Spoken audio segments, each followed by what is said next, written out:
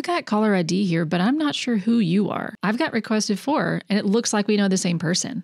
It sounds like they need a scripted relationship. Hey everybody, and welcome back to Did You Know, the show where we highlight tips and tricks to make you a better ServiceNow developer. Today, ServiceNow MVP Mohit Kaushik is walking us through how to use scripted relationships. So let's take a look.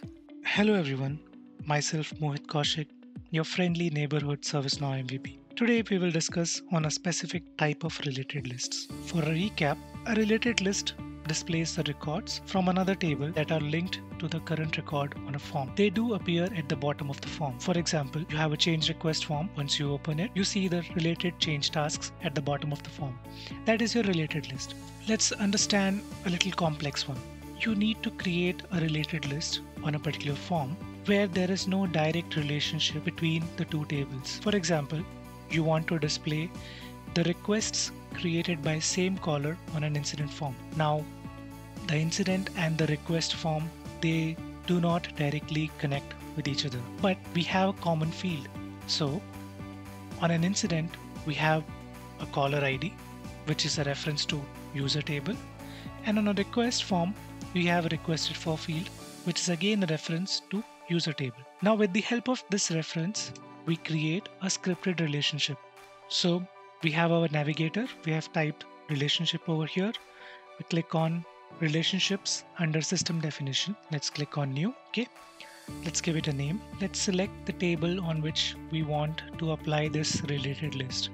So in that case, it will be an incident. And there is another field called queries from table, the table from where you want to query the data. In that case, it will be a request. Now we have a field called query with. That's a script section where you need to write your script condition. How do you want to create this relationship in between these two tables? So that's quite easy.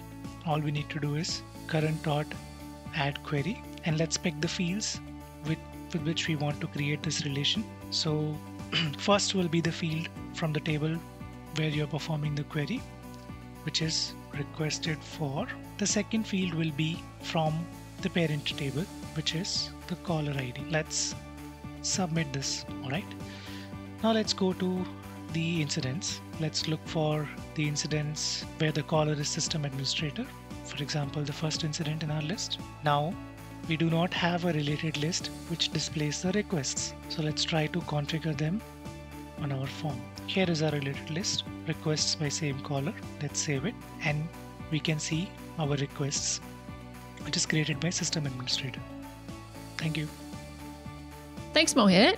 Now here's the cool part. You're not just limited to linking those fields. Scripted relationships can also include dynamic conditions to make those results more relevant. You want to only see high priority requests, filter by priority. Need to keep it relevant to the same assignment group, match the group right in your query. Don't want all the noise of a bunch of old tickets? Limit it to just open ones. You can shape the related list exactly how you need it. One quick word of warning though, scripted relationships can be expensive if you're not careful. Remember, every related list runs a query. If you leave them wide open on a busy table like an incident table, your users are going to feel it. Best practice, keep your queries narrow, stick to index fields like caller or state or a custom index field, and test your add query in a background script first before you make it live. That way you'll know exactly how it performs before your users do. So that's scripted relationships, plus a few tips to help you make them more useful and efficient. Big thanks again to Mohit for showing us the foundation. And if you've got a tip or trick that you think belongs in Did You Know, reach out. I would absolutely love to feature more community voices in this video series. We'll see you next time.